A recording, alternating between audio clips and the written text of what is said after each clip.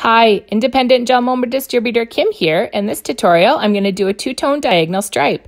You're going to need Lovee Dovee, Just Cruise, and Clearly Frisky for this design. Of course, you could use any colors.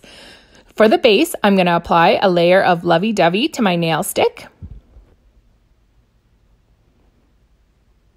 Remember with Lovee Dovee, less is more. It's better to put a very minimal amount of polish on your nail in order for it to be not streaky and to cure beautifully.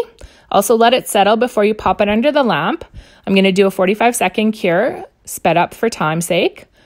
I'm now going to take Lovee Dovee and apply it to just half of the nail. After that, I'm going to take my second color, Just Cruise, and apply it to the other half.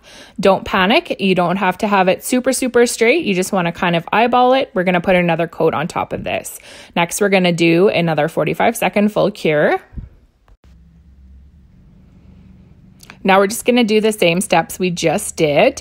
So you're going to take Just Cruise, and this is where you want the stripe to be fairly even down the center of the nail. So just take your time as you're applying, making sure too that these layers are not too thick because you don't want them to bleed into each other right away because it is a self-settling polish.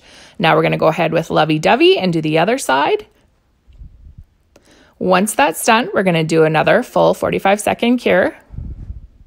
If you happen to get polish on your brush of the lighter polish, just make sure you wipe it off with a cleanser pad. That way you're not going to have to worry about the darker color getting mixed in. Now we're going to do the opposite. We're going to actually cover the Just Cruise side with Lovee Dovee and the Lovee Dovee side with Just Cruise. This is what's going to create the two-tone effect when you go to clear out the stripe. You're going to leave this wet. Now we're going to take a square brush from my creativity set and you're going to draw diagonal lines across the side, removing the polish on top. Wipe it off on your cleanser pad as you work. Just do this slowly and kind of even out the lines as you go. I find it kind of helps to rotate as you go, the nail or your finger, just so that the line continues sort of even on either side. And I'm just going to continue to wipe the polish off on a diagonal as I go down the nail.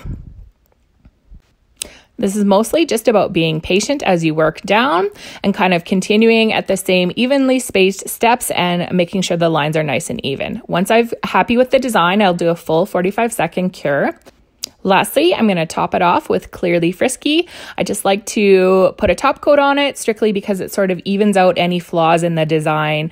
I don't really know how it works or why it works, but I just find it really does. And of course, I'm going to do one final full cure. And that's our completed two-tone diagonal stripe tutorial. Here's a couple pics of my completed mani just to show you how I finished it all off. If you like my video, please don't forget to like and subscribe, and thanks so much for tuning in.